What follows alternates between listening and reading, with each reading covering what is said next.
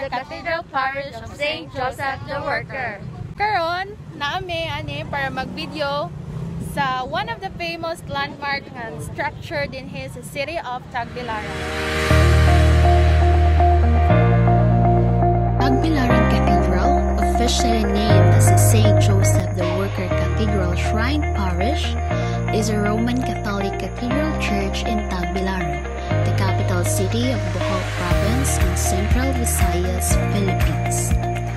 It is the site of the Diocese of Tagbilaran, which comprises Bohol's western half. First built with forced labor by Jesuits in 1787, it was burned on December 23, 1787 and reconstructed and enlarged from 1839 to 1855 by Father Valero de San Sebastian. Between 1888 and 1894, Father Escolastico and Cecil made improvements by sumptuously painting it and adding iron cornices, wooden flooring, and chandeliers. In 1941, the church was made into a cathedral.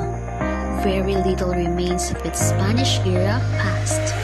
Between 1945 and 1951, ill-conceived and deeply regretted renovations were initiated by Mr. Julio Rosales, assisted by the parish priest, Father Arturo Tixon. The coral stone facing was totally replaced by cement. The antique wooden flooring was replaced by reinforced concrete, and the original ceiling, featuring beautiful centuries-old frescoes depicting cathechetical themes and biblical scenes found in many historic churches of Bohol, was totally changed and lost forever. Also, in May 1, 1996, as part of the Cathedral Expansion Project, a small obelisk in front of the church, erected in February 1828 and repaired in February 1949, was removed and replaced by a statue of St. Joseph the Worker. The Augustinian Recollect Order seal are carved on the door, arches, and cornices. Inside are 20 venerated wooden and historic images along the walls of the church, and the main altar, elegantly decorated with ornate gold designs depicting symbols of Old Testament times, is in the 19th century neoclassic style.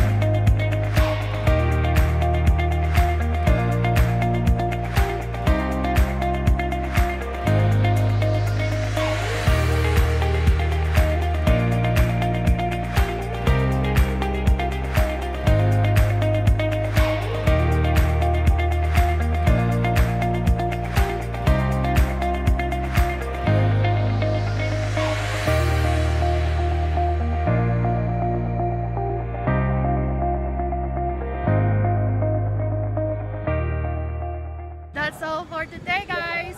Hope you learned something. Bye!